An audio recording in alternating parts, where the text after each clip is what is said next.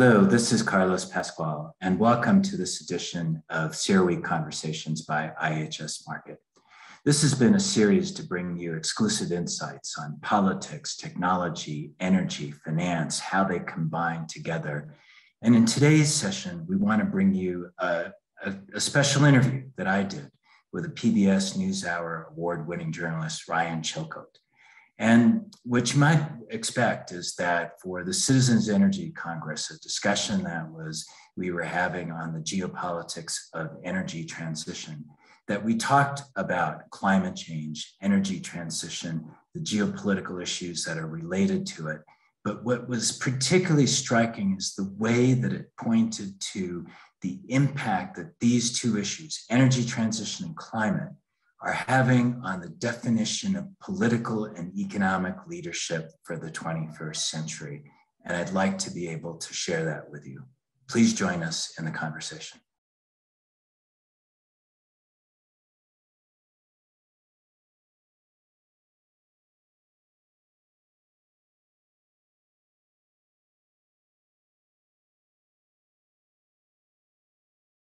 Thank you very much, Etna. Carlos Pascual is the Senior VP for Global Energy and International Affairs at IHS Markit. He has been an envoy for the United States government for international energy issues. He's been the ambassador to Mexico, where he joins us from today, to Ukraine, and he has sat on the National Security Council. Ambassador, thank you very much for joining us. I want to start by asking you to give us a sense of the magnitude of what needs to be done to mitigate climate change. Ryan, first, thank you for welcoming me. Thank you for the opportunity to have this conversation. And you focus on a critical question to start with. What is at stake is massive because it's not just climate change. It's not just energy transition. It's actually reestablishing the foundations for economic competition and leadership in the 21st century. When we look at what's happening now and the movement to net zero, it's 80% of the world's GDP that's committed to this goal. 73% of the emissions in the world are moving in that direction. And so we know it's become irreversible, and the challenge is how to be able to get there. The IEA report that was recently done is extraordinarily helpful to us. It lays out a pathway, but it forces us to ask questions. It tells us in the assumption that you have to take the world's largest renewable energy plant that's been built and build another one every day for the next 30 years. It tells us that half of the emissions in the world, we don't have commercial solutions yet.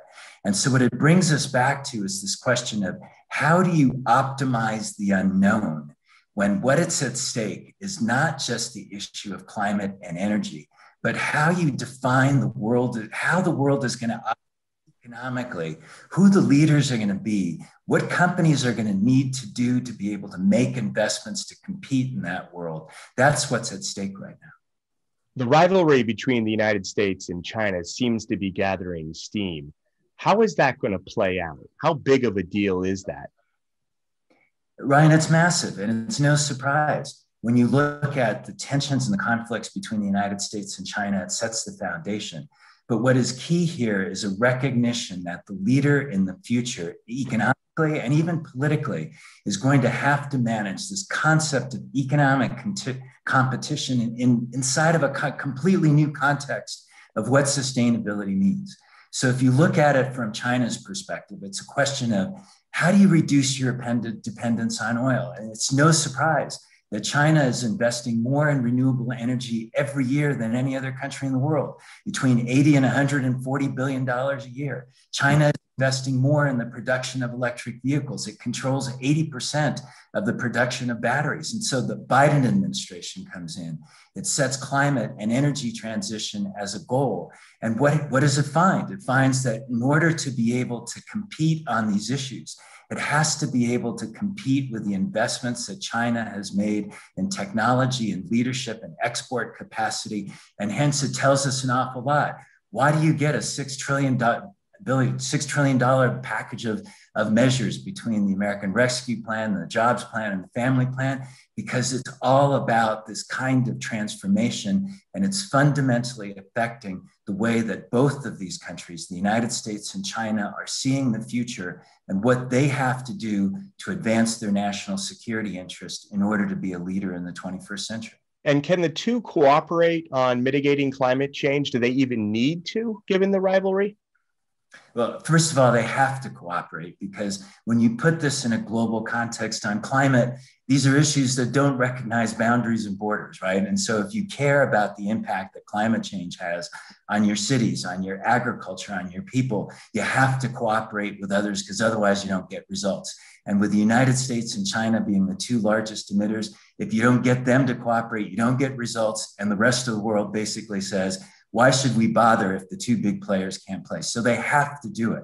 Can they do it? I think one of the issues is going to be fundamentally, can they recognize, can the world recognize that you can have cooperation in this area, and within that, there is going to be a competition for economic leadership. It's possible for it to happen, but one has to understand that there are going to be a whole series of other surrounding issues, the South China Sea, Hong Kong, human rights issues with the Uyghurs that are going to have an impact on the way that these competitive issues are seen. And that process is now still playing itself out on how you can manage both this absolutely critical dynamic of saying we have to work together, United States and China, to set a foundation to get the globe to cooperate on climate change. And yet we will still have the ability to compete with one another to see who can win in the race for economic competition. Setting aside the China-US rivalry, how do you see the move to carbon neutrality affecting geopolitics elsewhere in the world? Interesting question, Ryan, and it's massive, and it's not so much the endpoint. A lot of times people say, assume the future. We all have access to renewable energy. That renewable energy is in fact available to us through the sun, through the wind, through resources that are directly available to us. The world is more peaceful because there's less conflict around these issues. The issue is really the transition to be able to get there. And there are going to be massive changes that we're going to find with huge geopolitical implication. There are countries that are dependent on coal and hydrocarbon resources that are not going to be able to have markets. How are they going to compete and survive? And what is that going to do to their revenues? What happens with the production of oil in the transition process?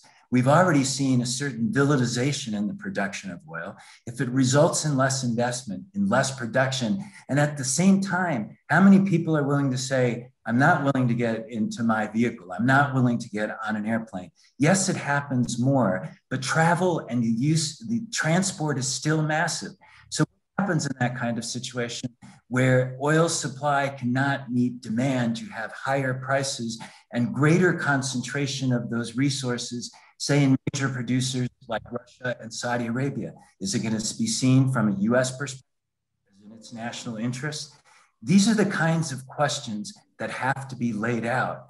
And the issue really, Ryan, here is the transformational process to change. It's what happens in this process of transition when demand, supply, technology don't necessarily all line up. That's reality. And that's what we have to be prepared for, because if we aren't prepared to handle those geopolitical challenges as we go, those are the kinds of things that can cause us to fail. What do you make of the Biden administration's policies so far on climate change? I think it's been a phenomenal start, but it's a start. They've put together a team. They've made climate change the center of all of their economic activities. They're integrating it into their foreign policy. They're playing it as a team. They've put together the legislation that's necessary.